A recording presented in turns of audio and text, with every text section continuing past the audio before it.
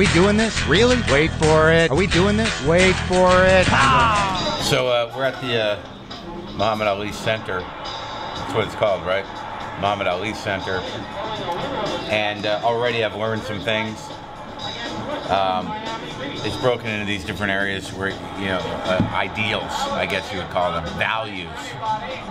We just went through confidence, which, you know, as you know, in and out with me. Sometimes it's there, sometimes not so much. Now we're in dedication. I have that, but it's a default. So maybe I need to have confidence about dedication, and pretty soon we'll move into respect. And, you know, I have very little self-respect. So I think I'm going to learn a lot here. I think I may become a boxer. Maybe I ought to rethink that. That might be late for that. You never know, though, you know? Right? What's the matter, Ryan? Nothing. Brian Singer, he's a I'm thinking comedian. about you in a boxing ring, in those shorts. Why is that funny? You can start boxing anytime. Isn't that one of those things you can start anytime? It's never too late? No? All right, I'll rethink it. I'll rethink it. Are we going to see the movie? I like movies.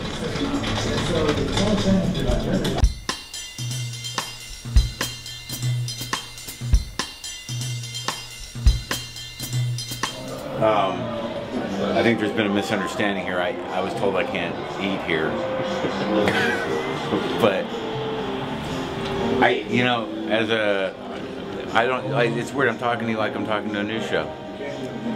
I have no, when I go to exhibits like this, I have no real sense of what the real struggle it must have been to be black at a different time, and it just blows my mind. And then this, like, there was a moment there when I was in the hope area, the spirituality area, where I realized I'm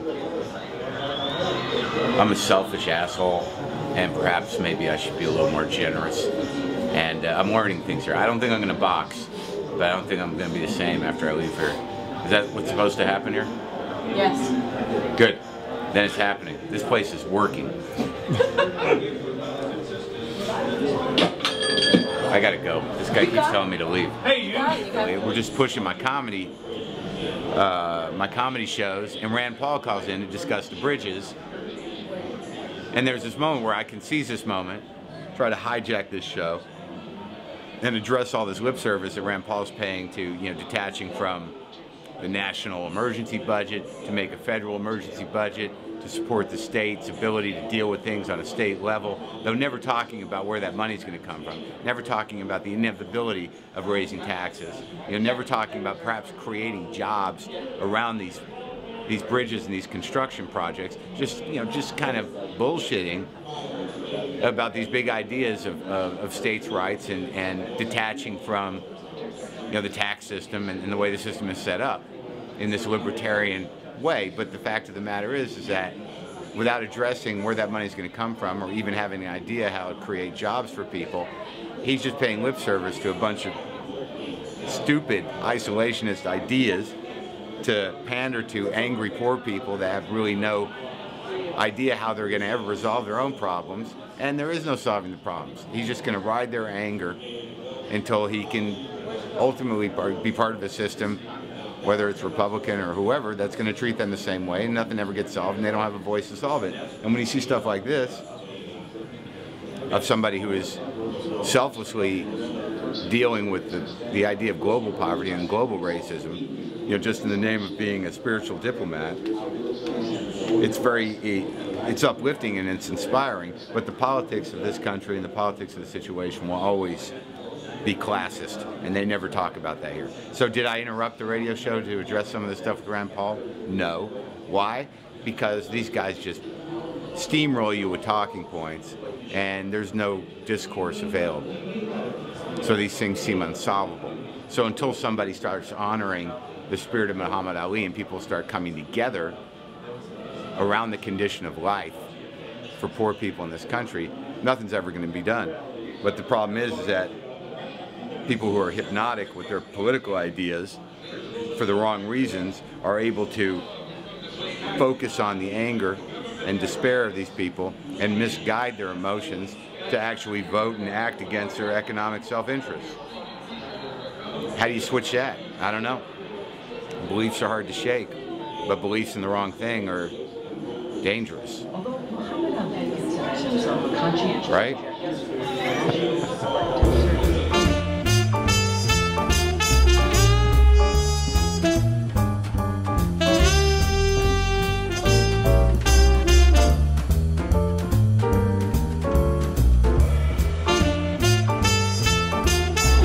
So you bounce it once and then hit again.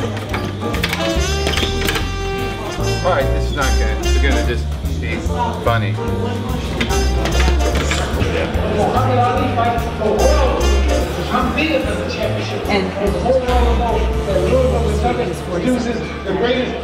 Stand in front of the hope wall. And dream, hope and dream. Hope and dream wall. Now I'm gonna be honest with you. I don't like to admit this stuff. These are all small pictures drawn by children, their hopes and dreams. Now, okay, I'll go ahead and tell you.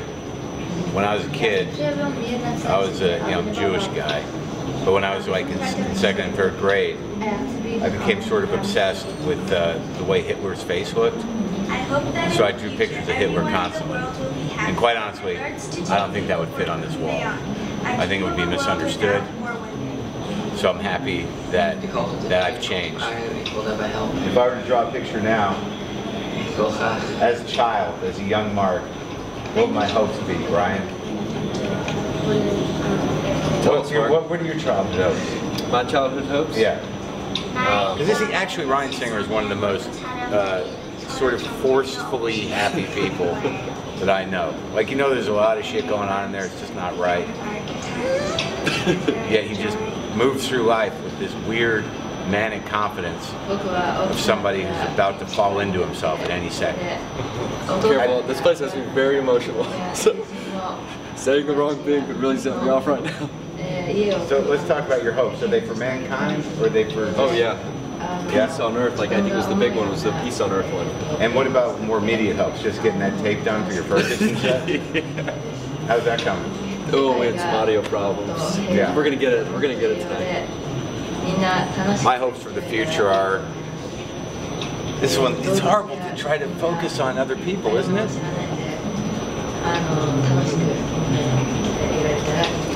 I'm trying, we can cut all this. I'm just trying to be in the moment here. I'm trying to be honest.